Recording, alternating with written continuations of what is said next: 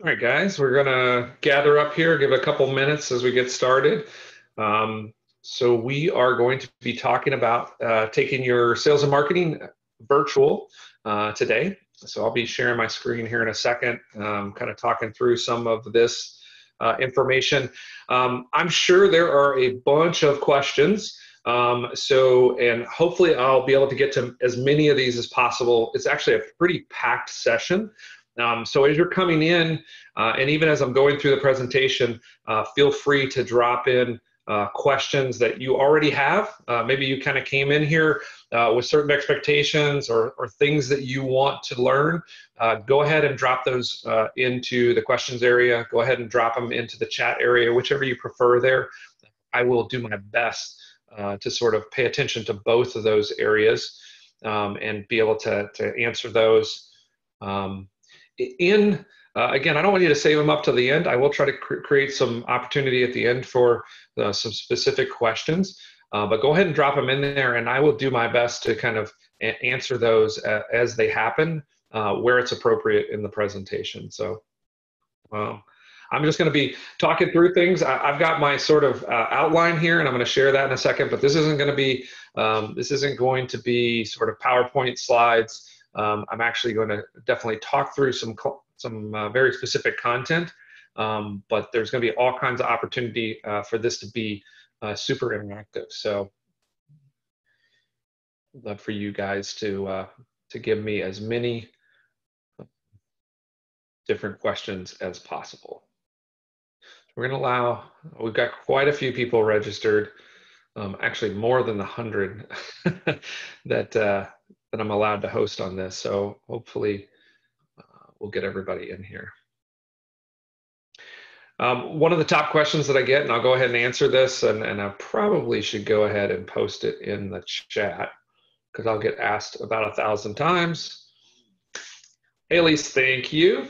That's a great, I appreciate it. Obviously, you can hear me, you can see my video, you can see my home office. We're going to talk about that a little bit. If any of you guys are having any challenges with that, let me know. If you can hear me, go ahead and tell me in there. This is what I want to post. There will be a replay and the presentation sent out after. So you'll definitely get a replay. You'll get a copy of the outline that I'll be displaying here in a little bit after this. Sometimes it takes me a day or two because I get out of my home office on Friday. But I will get that out to you relatively quickly. Go ahead and, as I said, drop any questions that you have into the Q&A section and or the chat section. And I will do my best to monitor both of those and get you, again, I'll cover it sort of as it's relevant in the presentation. And then there will be, hopefully, if I power through this well, there will be some time at the end for just kind of open Q&A. This is something that everybody's figuring out, even though we've done remote working as an agency for 4 years. There's still things to be figured out. There's still things that you guys are probably doing better than we're doing. So this is a great one for just kind of open discussion. All right. I am going to go full screen here. And then we're going to go ahead and start.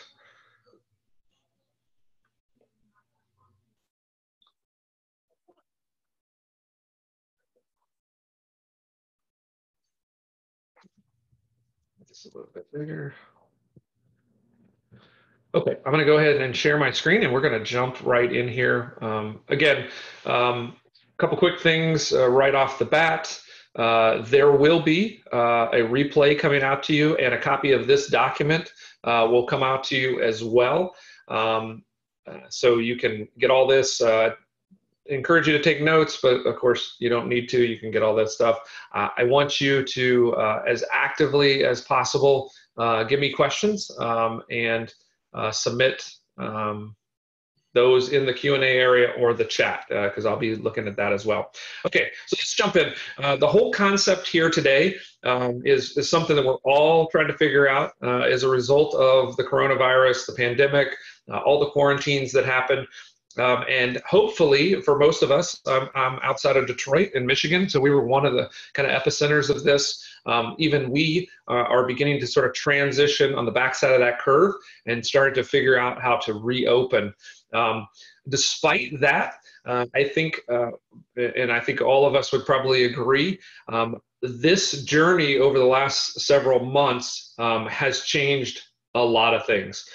We have created a largely contactless economy, and although all of us are enthusiastic about getting back to some level of normalcy, most of our sales and marketing activities are probably going to be impacted and be required to figure out how to be virtual for the foreseeable future. So I just want to take you through some of the elements of this, depending on where you are kind of in this transition. And I'm curious, and I'll actually kind of open this up for our kind of our initial polling. If you were remote worker or did what you do remotely before, go ahead and put in there before in the chat section. If this is a new thing to you, remote working and sales and marketing or taking your business virtual, put new in there just to give me sort of a sense, but also make sure everybody's good.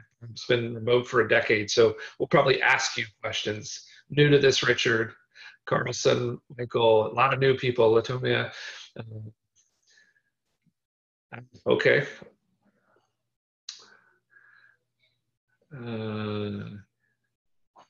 Inez, wow, previously door to door, so you know, MK, snowstorms, otherwise new for daily. Okay, so again, it's got a little bit of variety, but it sounds like most of you are new to this, so we're gonna kind of start at the beginning. And I'm really focused a lot on the sales and marketing aspect of things, in particular the sales aspect of things. And sort of the first thing that we need to do is we got to actually convert the team to a remote situation. And so everything starts with that home, quote unquote, office, right? And there's a lot of information out there. You can watch, this is something that I love to do, just watch YouTube videos that kind of see all the different work from home sort of setups. But really fundamentally, when you convert into the office, especially if you think this is going to be your foreseeable future, it's really important to get a few things right. We talk about kind of balance and all these sorts of things, but the things that I really want to focus on are really around these four elements that you have to get right in order for work from home to truly have an office situation work for you. These are the four elements that are important, right? You have to have a consistent and conducive workspace, a place that you go to and that becomes the office when you're in that space. And we'll talk a little bit more about the details there. A consistent routine and rhythm. There is something that was so sort of just kind of converted you or flipped the switch when you went through your commute. So you kind of had a transition, right? You got up in the morning, you transitioned through that commute, your mind went into a different place, you showed up at a different space, and so you had a natural routine and a rhythm. And as you commuted back home, you sort of wound down. And again, working from home, there's all kinds of blurs in the routine and rhythm. And so we're going to talk about that. We're going to get into software and tools. This is probably the most fun part about this. Hopefully you guys will go ahead and ask some questions about tools and software. You can definitely get lost in this rabbit hole for sure. But it is important because all of a sudden you're replacing sort of the infrastructure of an office building and all of the things that are in there. You're sort of filling the gaps with software and tools often. And so it's important to kind of get those right. And one of the common situations is that you can actually put more onus on your process, on your organization by overlaying some maybe overly complex tool, overly intrusive tools. just too many bells and whistles. So you can actually make your job harder by using some of these softwares and tools. So that's important. Expectations and accountability. This is probably the most important. So a lot of times we talk about communicating, but to me, it really comes down to what are the expectations? What is the accountability to make sure that I'm able to deliver and perform well and continue to meet the expectations of my role, to continue to meet my sales quota, continue to build the demand if I'm in marketing. So let's talk about consistent and conducive workplace at first. At the moment, a lot of this is probably in makeshift. Some people kind of throw into the chat, what's kind of the most creative workspace here? Is it a couch? Is it a beanbag? Do you actually have a desk and chairs? I'd love to kind of hear what your workspace looks like. This is my recommendation, is really, even if you're in a small apartment, having to compete with the kids for space, or you know, have a really big house and you already have an office, there needs to be, even if it's just a corner of the kitchen or a corner of a room, there needs to be sort of a designation of the office. And there, oftentimes, if you have other people in the home, which most of us do, whether it's kids or spouses or just roommates, there needs to be sort of understanding of that office space and sort of some communication about, hey, I'm going to be doing a webinar during this period of time, so we need to kind of change our behavior a little bit.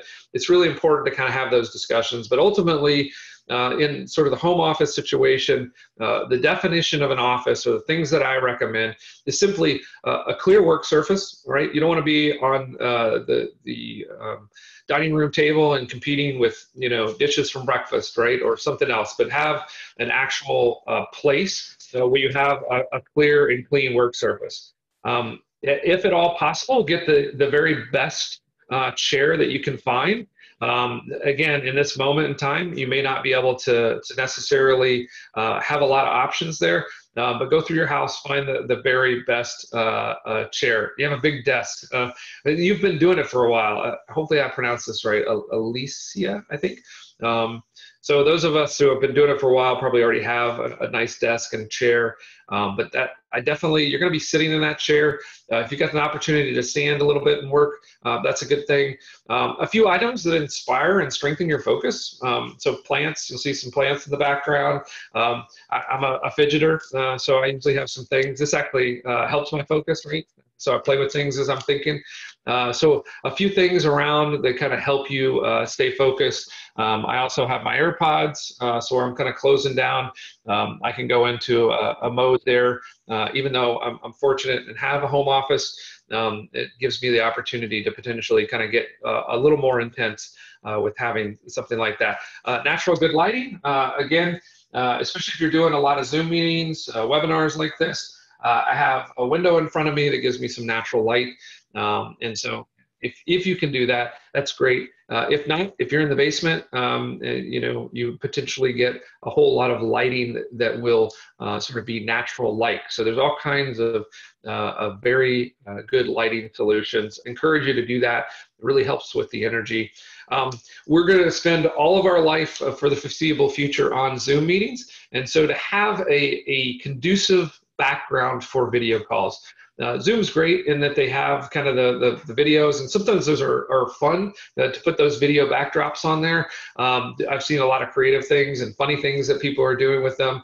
And that works, again, for just kind of fun and to do occasionally. It's better if you have sort of a blank background and you don't have a lot of things going on in there. But ultimately, if your job is sales, if your job specifically is in marketing, or if you're giving webinars or you're doing sales calls, I really encourage you to have a true background and figure out how you build that out and make it interesting, because it's also going to help you sort of create an interest behind everything that's going on, right? Delivering here, but you're actually, as you look at my video screen, you're probably going to spend a little bit of time sort of looking behind me and curious as to what's on the wall. I love to travel, and so those are actually pictures of all the places that I've been, and so you can hear some of that stuff. But perfect example. You can see some of the distractions of sort of the home office. Apparently one of my children is printing out their homework on the printer. So we're going to hear that in the background. So hopefully that's not terribly distracting. But yeah, the backdrop, virtual backdrops, Bob, that's a good point. You can actually buy these really kind of interesting physical backdrops as much as possible. I think it's good to sort of make sure that you have a physical backdrop and a real backdrop. So let's take a peek. You can kind of see it because we're on here live. But like I said, there's some common elements. I got some nice big monitors and screens here. You can see I've got a couple little things that keep me focused and make some notes. I love the plants. And then, of course, I've got a stack of books. I'm a big reader. And so I spend a lot of time sort of doing that. And so I've got my reading.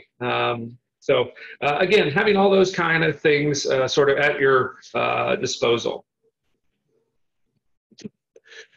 Another big thing is the consistent routine and rhythm.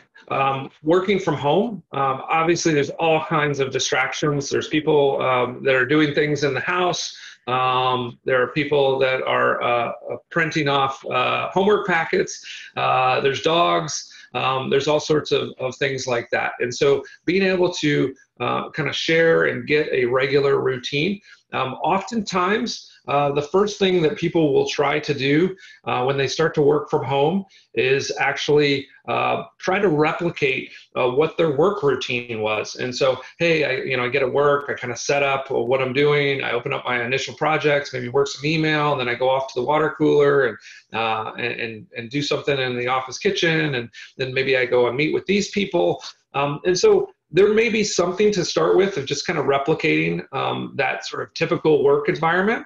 But I think what you're going to find out in those who have worked from home for a while, and I'd love to hear you kind of chime in on this, oftentimes our routine it changes. It's not the same as what it was in the physical office environment. I know mine has changed.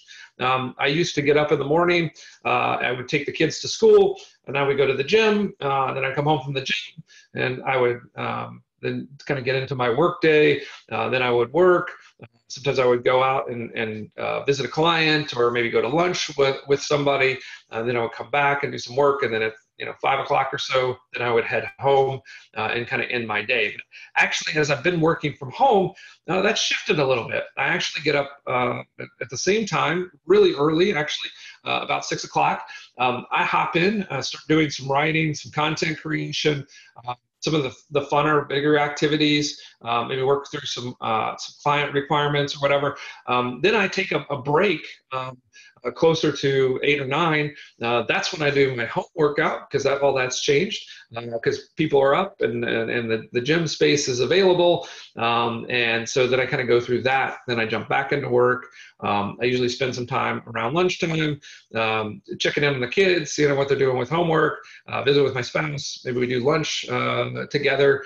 And then I'll work maybe till a little earlier in the day. Maybe I cut out around 3 or 4, do some things around kind of dinner time, and then actually go back and do another hour or so, just sort of cleaning things up and getting prepared for the next day. And so that routine, since I'm actually available to the office, has changed significantly. So with any given work day, I'm actually spending less time specifically sort of concentrated inside of that work day, and I'm kind of breaking it up a little bit more and spending a little more time in different spaces where I have a little more energy, and that sort of tends to work out better because I have access to my office and I've taken out that commute time.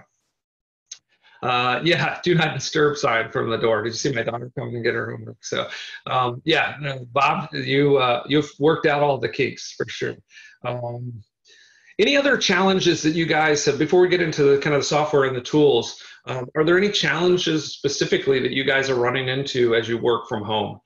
Go ahead and drop those in the chat. Maybe we'll talk about those for a little bit before we kind of get into some tools. No challenges? There's some cool things out there too that we've played with a little bit. I don't know if you've heard of Crisp. If you've got dogs that bark in the background, or your neighbor decided to mow their grass in the middle of the day because they're home and they don't have anything to do, this is a nice little plugin as we start to talk about tools. It's supposed to kind of mute out the background noise. So I'm curious to see how well this worked, because this may have worked for me. You heard me mention that the printer was printing out my kids' homework packet. Did you guys hear the printer, or did this actually take out that noise?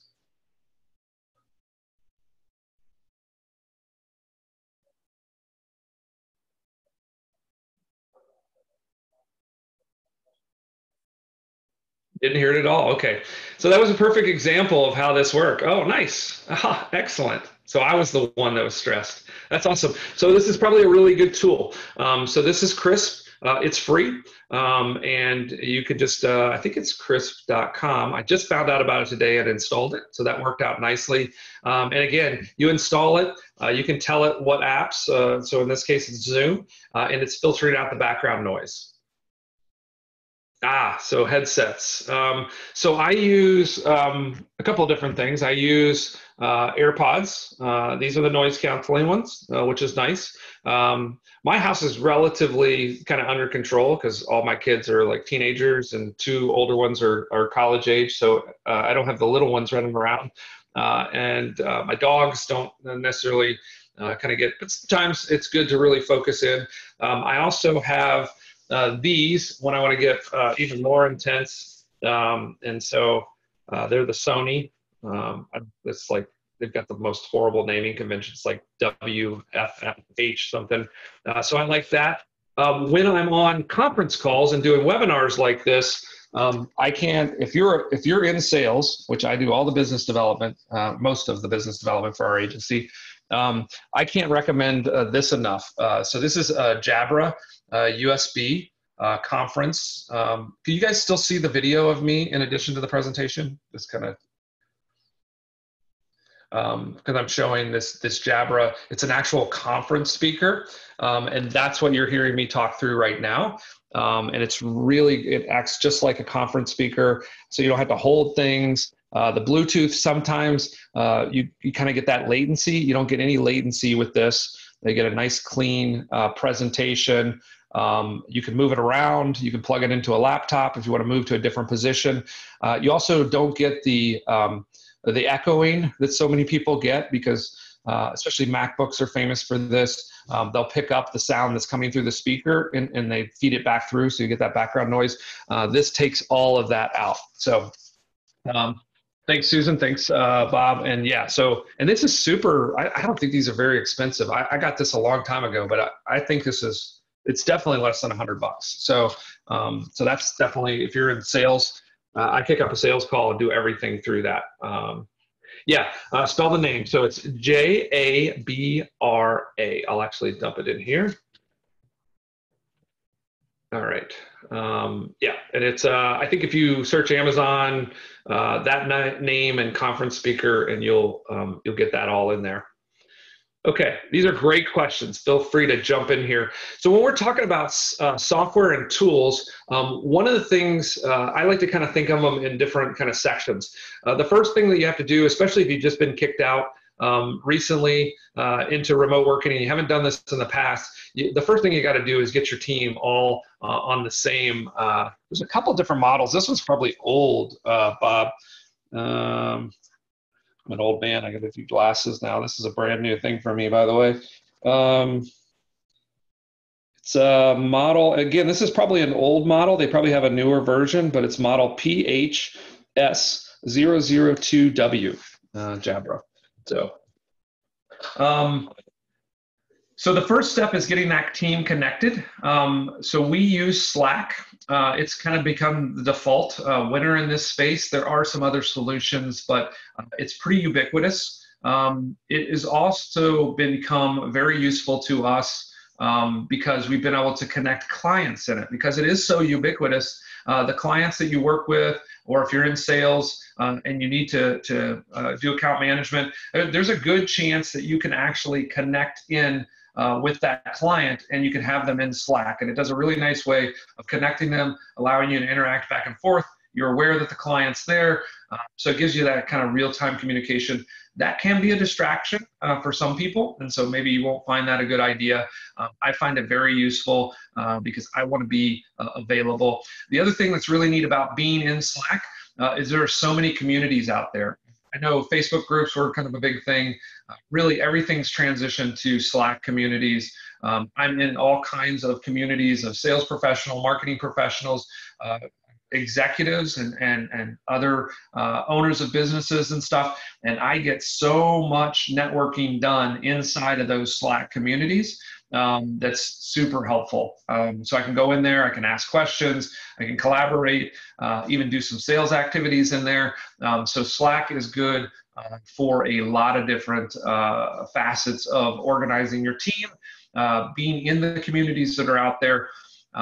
We're going to talk about this one because it kind of fits a little bit different. But another great way to connect your team, especially if you kind of are overwhelmed by sort of the instant availability of chat, Basecamp has a really good structure. They kind of subscribe to the calm philosophy, the asynchronous approach.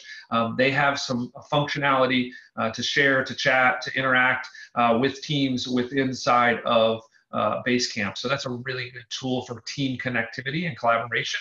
And then it goes without saying that Zoom is a requirement.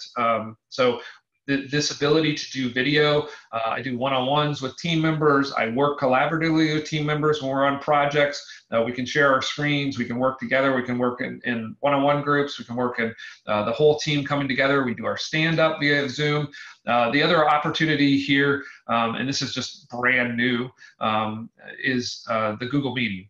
And I've done some testing on this already. They're offering it for free. If you're on Google Apps, it probably almost makes more sense in some ways because it is free because of what they've done through everything that's happened with COVID. They've made it free. Seems to work just as good, right? Again, you can collaborate, you can share. It's one click on your Google Apps email client, start a meeting, join a meeting. And so I would really encourage you to check that out if you want a free solution. The other thing nice about Basecamp, if you're a single sort of producer, Basecamp's free as well. Slack's free up to there's a lot of limitations for Slack in the free version, and it's not terribly expensive. So project management, we use Notion. So I would not necessarily, if you're new to this remote working thing, I would not start here. We've migrated through a couple of these tools and we've ended up with Notion because we have some specific processes and we have some specific systems how we collaborate. Notion is kind of like a Swiss Army knife. It lets us build out those. So it has a kind of infinite flexibility or a lot of flexibility. It databases things. So it's great if you really know the process and system you want to build, but it does take some work. There's nothing sort of in there by default. There's some templates and stuff, but that's probably not the place to start. If I was going to start over and just kind of get a project management system that would work for me in this moment where we've kind of been thrown into remote work and need to collaborate in a good way, need to have some structure, I would definitely choose Basecamp. For a couple reasons. One, I just like the tool. We've used it for years and just recently kind of transitioned out of it. But because they are a remote company, they actually use it themselves. And so they've figured out a lot of kind of the right ways to work. So there's some nice guardrails in there for someone who's just starting out. If you're just trying to track tasks and move things through different checkpoints, Trello is good in that regard. It uses the concept of the Kanban board, and so you're just putting little tasks on there and you're just progressing them through to completion, and so that's a nice little setup. Asana is more of a kind of a generalized project management tool, probably one of the bigger ones out there. I feel like it's a little bit too much work to put all the stuff in there and whatnot, so it's a little heavier weight than I like. Any questions on project management? I'm curious, what kind of project management tools are you guys using? Or are you using anything at all? Another common one here, and again, I kind of talk about this, is we're going to talk about in sales, but Airtable is pretty popular. It's kind of like a juiced up spreadsheet. It's got a free version to do most everything, but it's a great way to kind of keep track of different tasks. If you're in the sales role, it's kind of a lightweight CRM, but it has some more flexibility than just a straight spreadsheet. Okay. Video conferencing, I can't overstate this enough. Video conferencing is just a mainstay. You need to practice. If you're in sales, if you're in marketing, you have to get comfortable in front of the video camera. You have to be prepared each and every day to be a part of Zoom calls. A lot of things that we used to do across the kitchen, I know a lot of you are in insurance sales or financial services sales, mortgage sales. I have a lot of salespeople on this particular call. Stuff that we used to do, across the dining room table now needs to happen like this, one-on-one in a video setting. So you need to start practicing and get comfortable, even in a more general BDR or CDR role. On the websites, you're going to see less of this kind of conference call or sort of chasing down prospects. I think you're going to see a lot of this kind of just quickly spinning up a Zoom meeting and having your interaction like this. Even now, we're going to talk about some kind of setting up sales calls and then stuff. This is the expectation that we're going to do a Zoom meeting. It's become a verb, just like Googling something. Hey, let's get on a Zoom, right? And so that's a real thing. Pen and paper. I have that backup system here as well. So I love the good old legal pad. You can see I go through them pretty quickly. So yeah, I do a lot of pen and paper as well. Last thing before we kind of leave this whole sort of remote sales and office environment is really setting up expectations and accountability for your system, for your team and for yourself in this moment. Clarity is crucial to a high performance team. Everybody knowing what their role is, what they're responsible for, what the expectations on their delivery is and the performance. Over communicating is a big part of this. That's why Slack's important. That's why Basecamp. These tools are important so that you can over communicate. You can document things. Writing becomes an even more crucial skill as you're putting things out there. You need to clearly communicate in writing. Generally, we can actually emphasize and kind of put the finer point and nuance with video calls like this. But ultimately, most of your day is going to be spent writing with clarity and writing and communicating over and over again about the same thing. So one of the things that I can't emphasize enough, at the point in time that you think that you're being annoying and sort of over communicating is probably the point at which it's actually registering to people, because there's all kinds of different distractions. So don't be shy about saying the same thing over and over again. Clear expectations and accountability, big part of creating clarity. So oftentimes we kind of go through, what you know, how you do your job, the process you go through, the systems that you use, and the expectation you have on your performance. But if you're managing other people, there's a good chance that they don't really understand all of those things unless you're communicating it to them. So have very direct conversations. If you're going to continue as a remote team, the one-on-one becomes even more critical. The check-in, the touch base, the stand-ups, all those little points of communication become more and more crucial, and you should probably up the frequency, at least initially, on those, so that you can talk very specifically about situations, things that are going on, so that over time, through those interactions, people will become more and more aware of what the expectations and what the accountability factor is. When you're in an office, a lot of times you just sort of detect that, right? You watch other people work, you see what's kind of the standard in the workplace, what's acceptable, what's not, and you can kind of visually pick that up. But that's something, when you go remote, has to be sort of reduced down to writing or one-on-ones. Jive, okay, excellent. Yeah, getting your phone system in order is a huge thing. GoToMeeting for webinars. Yeah, so this is good. Lead management system, great input, Jonathan. Yeah, figuring out what all these little pieces are. So making sure you have a phone system. We use Grasshopper. We're actually thinking about using Zoom Phone just because it's tighter integrated with some of the stuff that we use. But figuring out what that virtual PBX is, especially if you've got a larger organization, that becomes important as you go remote. Figuring out where you're going to store your leads, what that CRM looks like, how all that stuff hooks up. Text messaging is huge. Email marketing. We're going to actually talk about some of that stuff. So let me keep pushing through here because I got to watch our time because there's a lot of stuff packed in here. Okay, let's now talk specifically about the sales activity. I think the best kind of first place to start is really just like we did when we went from the physical traditional office space to the remote office. It's kind of useful to look at what we had before and maybe what we're trying to replicate or get really close to, or maybe even improve on. So that's kind of what I've done here is let's try to do sort of a best match exercise, some of the things that we traditionally did in sales, right? And see what the equivalent in the virtual world is. So face-to-face networking, this is a big part of what we did. And even though we did a lot of phone calls and outreach, and you spend a lot of time on the phone as a salesperson, ultimately we always try to end up in a face-to-face sort of situation. So that's transitioned a little bit. I think the goal is the same. The goal is to at some point to have a face-to-face interaction. Again, proposing Zoom or Google Meeting. Like I said, everybody has that expectation.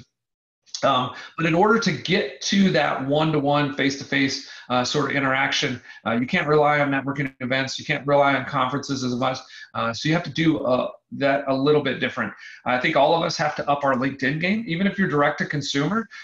Building up that network of other sales professionals, other people that you can partner with is super important. On LinkedIn specifically, all of the activity has kind of upped, some of the bad, but a lot of the good. The thing here in LinkedIn, I think, is the most powerful. A lot of people like to do the messages. They got some automation, which is kind of annoying, and they connect to people and that sort of thing. But what I've actually seen as the most effective is actually putting out content on LinkedIn and actively commenting on those people that I want to connect with. So it's easy enough to follow people or pay attention to people or just to look to who's interested in your stream, and actively participating in those conversations will build you relationships and networks much faster than sending in connect requests. Obviously, there's a place for that, but oftentimes, if I want to connect with somebody, I want to have already established communication. Maybe I've run into them in my sales process, or I'm actively seeing that they have, or they're producing some value in the LinkedIn stream, and I've actively commented on them. And then when I send out a connect, it's personal, and I get a good connection. It's actually somebody that I'm going to work with. Port that networking into Facebook. If you're in the B2C space, a lot of the networking you did could be ported in or could be sort of reproduced in Facebook. So obviously the groups are still a big thing. There are communities to kind of get involved with. A lot of times there are Facebook groups around the communities that you want to approach. You know, there's closed groups around church groups, individual neighborhoods and communities. Encourage you to get involved and contribute into those groups. Join them, and even kind of the traditional networking groups, maybe the Chamber of Commerce and the places that you met before, some of the community service organizations, they usually have a Facebook equivalent of that group. So you can take a lot of that networking and go online by getting included inside of the Facebook groups. Inside of, if you have a Facebook page, which I encourage you to have for your business, just kicking up a Facebook Live and actually going live out there. People are going to become aware of that. And again, depending on what business, if you're in insurance or mortgage, just informing people of the different things that and they should be thinking about if they're thinking about buying a house, or they're thinking about life insurance, or they just got questions about what does COVID mean for my insurance or something like that. So all kinds of those little point topics where you can essentially do kind of like mini little webinars like we're doing now, but do it for very specific things and kind of in short bursts. Facebook Live is a great opportunity to build out a network. YouTube, same sort of thing. How-to videos, very specific how-tos, very specific questions. Oftentimes, this is a great search engine option. You can start out a YouTube channel, and you'll actually start to get show up in the results. So even if you don't have a website, people can become aware of you. There's some ways that you can use text messaging with this. Maybe show a phone number and have them call you, sort of the traditional sort of info commercial. But you'll be amazed at how many people, if you put a text number or a phone number, that they'll text use. So there's a lot of people that are kind of doing this, influencers that are doing this, but offering that text opportunity, your videos can get you some inbound calls for sure. Webinars, hosting those much like you did physical and in-place or in-person seminars. Webinars work the same thing. You're showing credibility, you're showing expertise, and as a result of that, people are connecting with you as well. And again, that builds out that network, builds out that opportunity, that book of business that you can work through. Conferences and trade shows. A lot of us spend a lot of time at conferences, either as speakers or just as attendees. Great way to meet a lot of people, have good conversations. Those haven't gone away. So it's important for you to take a look at the virtual versions of these. And the ones that I've encountered so far, and some of the ones that I've spoke at, have actually been better than the physical conference. One, I didn't have to do all the travel, which takes an inordinate amount of time out in order to do that. I do miss the stage for sure, but in a lot of ways, the virtual conference is better. So for one, people are usually a little more intensely focused than they might be in the crowd. At a lot of the conferences, everybody was out in the hallways and they weren't actually in all of the sessions, or they had to choose between sessions. So a lot of the virtual ones, they don't have to make those choices. And so they're there only to hear you speak. And so you get 100% participation in the speaking part of that.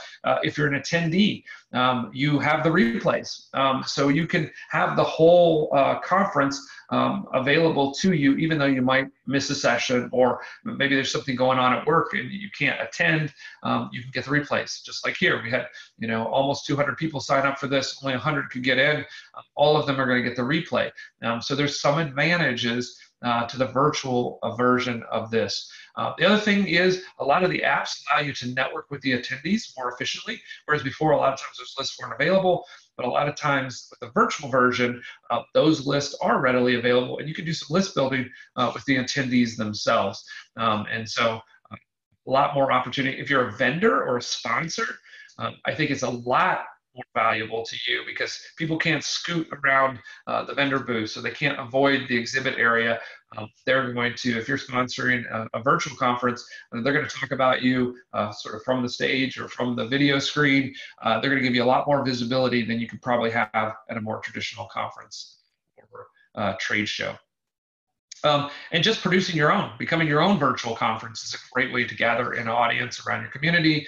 Even if you're an insurance agent, by offering webinars or Facebook Live, you can pull in and essentially sell to 20 or 30 people in your community, whereas before you have to kind of reach out to them individually. And you will be surprised if you light up a Facebook Live, how many people from your community will become aware of you, will come in there, and just in the course of just sort of flipping through their Facebook, will actually tune in. So again, there's a lot of advantages to kind of the virtual version of that sort of large group sale, if you will. Visiting prospects and clients on site. This is probably one of the things that's the hardest, whining and dining folks and everything. I think that, again, that there are ways to create almost better environments. So a lot of times to come into someone's home or to meet them face to face, again, there's some commuting, there's some extra level of trust. To kind of get that physical interaction or to coordinate and schedule something like that. So a lot of times those things didn't happen as often and frequently as they can now. So with the virtual sort of check-in, or text messaging, or meeting on a Zoom, or setting up a kind of a call, all those things can be a lot more efficient because they don't actually have to travel. To get on a Zoom call, I don't have to travel to a restaurant, sit down, order. I mean, again, there's a lot to be taken away from kind of just the small talk, but you can, to a large degree, I've spent a lot more time on Zoom, caught up with a lot of old sort of contacts and everything by the Zoom, because people just are seemingly more available currently, and just getting more familiar with this. In a lot of ways, it's a lot more efficient. So make sure you're doing regular check-ins, you're setting up text messaging campaigns and email routines. Again, this is something that you can use automation to support you. I've got a tool that I've been using, encourage you to check out, is Call Action. And so again, it's essentially an ability for you to kind of reach out via calls and text messages, and build campaigns in here. Just super kind of way to just automate those check-ins. And then when things come back, when people pay attention, then that's when you can engage. And you can manage all of that, multiple text message sessions inside of there. There's some other ones as well. I highlight that. I don't get anything from it, but it is a friend of mine who kind of leads that company. And again, it's what we use. Design systems that just regularly ping prospects and clients and how they're doing, what they're focused on, and those sorts of things. Just setting up those automations so that you, again, can work across a large number of individuals very effectively and efficiently. You essentially build out the conversation, build out the check-ins, let that run in the background. And then when somebody comes alive or wants to schedule a meeting or actually wants to pop on a quick Zoom, they'll let you know. And those are the ones that you're actually spending your day on. One of the things that I like to say is that no salesperson ever burnt out on actually talking to clients and people all day long, right? That's what we love to do. What we burn out on is the repetitive task of following up, making a lot of phone calls and not getting a lot of responses, sending out a lot of emails and not getting a lot of responses. You can allow automation to kind of do all of those things, and then you actually spend your time face-to-face on a Zoom call or on a phone call interacting with clients when they respond to this automation. Getting comfortable just quickly spinning up a Zoom meeting is super important. Just having that there, ready to just send out and say, hey, this is this is how you can get a hold of me. Just click this link, making it super simple, knowing how to get that up. Virtual wine. Yeah, so that's my last thing on here. Having office hours, having happy hours, draws in an audience. So you can have these virtual happy hours. I know we're even getting together with friends. People are just getting used to having kind of these social events online. And so the wine and dining part, you can do it virtually, but also don't miss the opportunity to sort of listen as to what they talk about, what they're interested in, and those sorts of things. And going ahead, and if you have their information, send them a thoughtful gift to their home. That includes wine, depending on what your preference is and what you're allowed to do with your office environment. But really, importantly, listen, take good notes in your CRM, who they are. The other thing that I found really powerful during this time, because we all are in the home office, we all are around our families, or we're concerned about our families, there's a lot more sort of personal information on complete strangers that I'm having sales calls with that I'm getting, and all that's going into the notes in my CRM. So unlike a lot of other sort of times and periods of time, there's a lot of personal interaction and information and sort of more open, transparent conversations about what's important in our lives, the mixing of personal and professional. All of that is excellent way to build out your database and to really understand your clients better and to be more empathetic and more in tune with your clients. So I definitely encourage you to take note of that and use those notes. Here's the big one that I think is probably something that is the most powerful thing that you can do. So if you manage your own website, and this is something we're experimenting with, the kind of the traditional way things work. You fill out a web form, or somebody does an email to you and they say, hey, I'm interested in talking to you. I'm interested in life insurance. I'm interested in getting a mortgage quote and that. And then the great chase ensues, right? And you have to chase them down, but they were already interested. So by using some tools like Calendly is the one I use.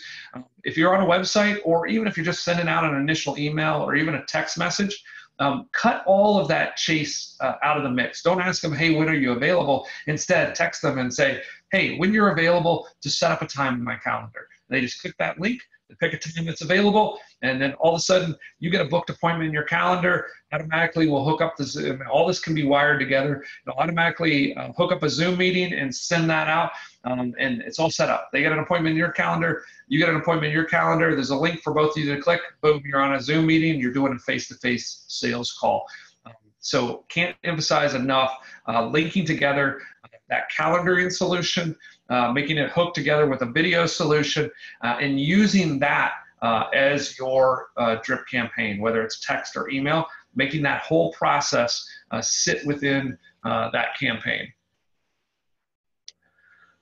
And this is really what it is. The main CTA is like, hey, schedule an appointment, schedule a free consultation, schedule a discovery session with me. All you got to do is, it's driven by you. That's the other nice thing. You can, with a tool like Calendly, you can set up places in your calendar that are available. And so you can also protect your time.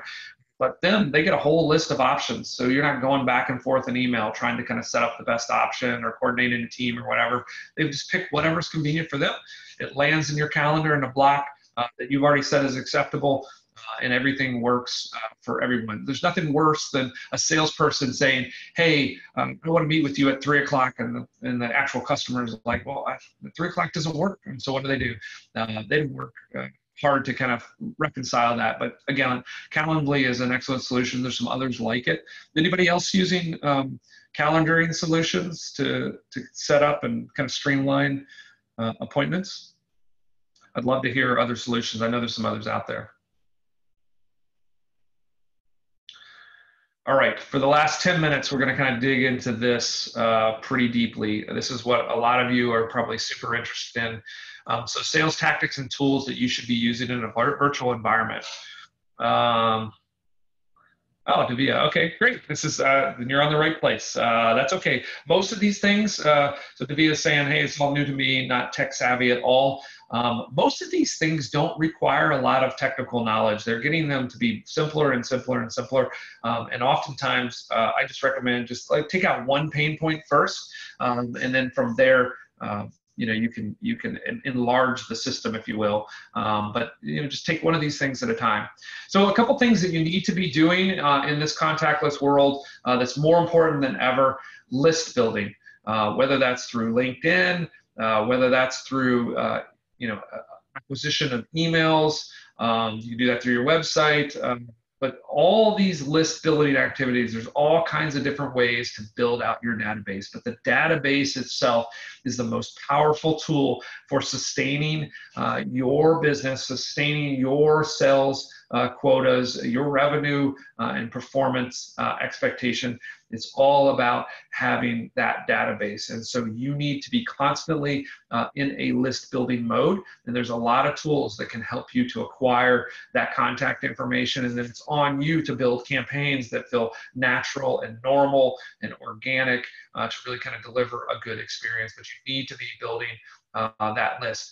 The other thing, this works better in B2C for sure, but if you are in the B2C, I know we've got a lot of insurance, mortgage, maybe some solar folks in here. In those categories, even in my own categories, an agency or B2B, this works to some degree. Taking that list of emails, putting them inside of Facebook, creating the custom audience for them. And as you're trying to make phone calls, do text messages, do email outreach to them, you're running Facebook ads against that custom audience. So they're starting to get brand awareness, and now they're hearing your voice or they're seeing an email. And that just naturally works together to quicken the credibility and trust that's gained. So those custom Facebook audiences are super important. Highly targeted Google ads, this kind of works in the same way. Make sure that even if you're not doing any other types of Google ads, you should be, and it's to be a very, very small spend, you should be advertising on your brand or potentially your name if you're an insurance agent or a loan officer. And then everybody that hits your website, if you have a website, remarketing to them. But at the very least, when they type in your name or they type in your brand, they should be able to find you in Google Ads. So at least be doing that. It'll cost you less than a few $100 a month to do that, and make sure that when they search, because they will, for your name or your company, they're going to find you. Email drip campaigns, this just goes back to automating. You have to be doing email. Again, text messaging is probably a better, it's kind of the new version of email in list building, but even with text messaging, you should be doing some basic email. Just keep in contact, keep some response, be able to deliver some valuable content to them. Again, you don't have to be overly fancy. Some of us have websites and blogs and case studies and all that sort of thing, but it can be just content in an email drip can be just something as simple as a couple of lines of text. It's just like, hey, this is something that's happening in insurance that you should know about. Hey, we're in Michigan. They just changed the no fault, and so you should know about that. Contact me if you want to understand more. So that can be the valuable content. It doesn't have to be a really long thing. If you're good at producing content, or you just send them links to articles that you've read that are sort of help inform them.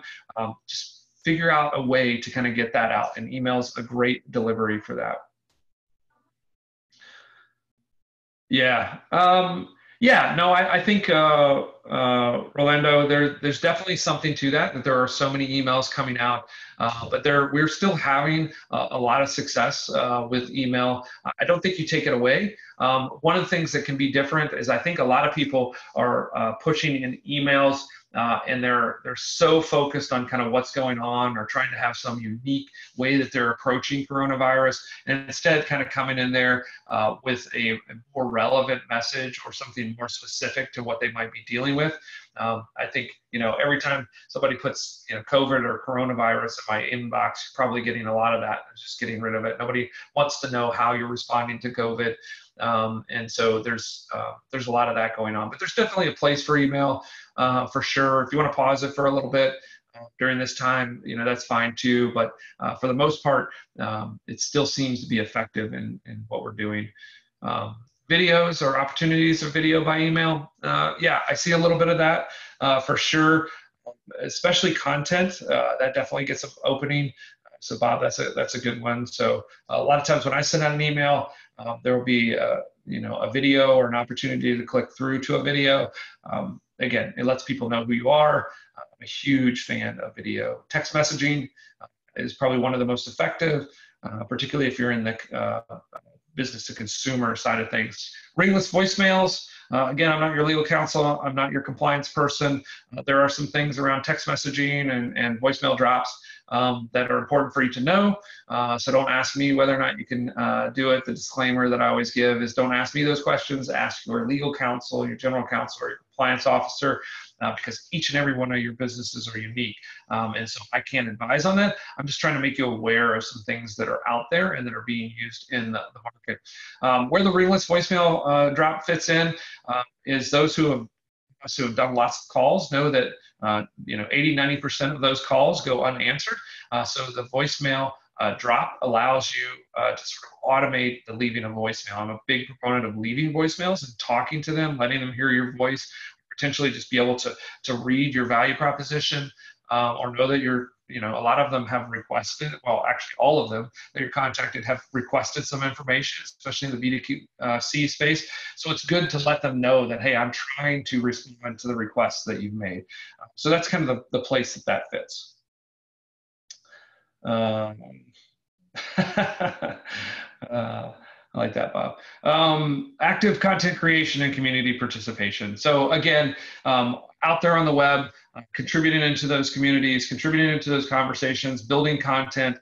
Again, just a core part of what you should be doing that's getting more responsive. And that will also get your emails open more if you're, again, putting valuable content in there and you're adding value back. What's in the sales toolbox? I'll kind of wrap around this. Here are some of the tools that I use or have used. Call action is something I'm a big fan of. Again, intelligent lead automation, you're putting lists in there, or you're acquiring people that are calling into you, and then you're able to very quickly, in an automated fashion, with one touch of that lead, started on a campaign, and then you're only responding to active responses. It allows you to do text messaging, ringless voicemail drops.